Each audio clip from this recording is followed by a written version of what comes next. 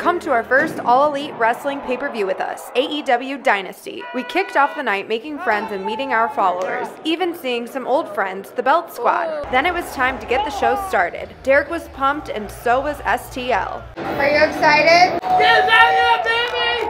St. Louis, everybody's not seeing clear! Yeah, I think it! We really never know what to expect at these events. But we can always anticipate having a lot of fun. Derek was not pleased by all the results though, especially when a familiar face made an appearance. What do you think about Adam Cole? The entrances are always super exciting moments. Derek was extra pumped to see the House of Black in action. Derek, are you doing spells? You sound like a witch.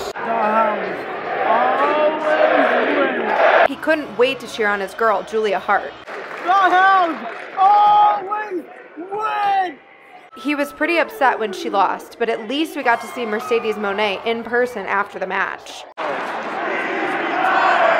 Derek was not impressed by the way the crowd treated wrestling legend Chris Jericho. Wow, so rude! These AEW fans are rude! He loves making friends and seeing the wrestlers in action. Coming to Derek Bacon. Of course, bodies were flying all night, but there was one match in particular that really stood out. Ospreay! Go Ospreay! Go Ospreay! Will Ospreay versus Bryan Danielson was by far the most lit match of the night. Derek couldn't believe his eyes. It really was one of the most memorable wrestling matches I've ever seen, too. Wow! Wow! Cover me, Will! Come on, Will! Come on! 1, 2, 3!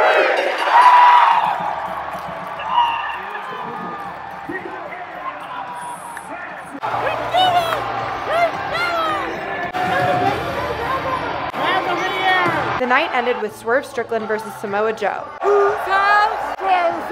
We were pumped to see Swerve Strickland become the new AEW World Champion. The inaugural AEW Dynasty was certainly one hell of a show.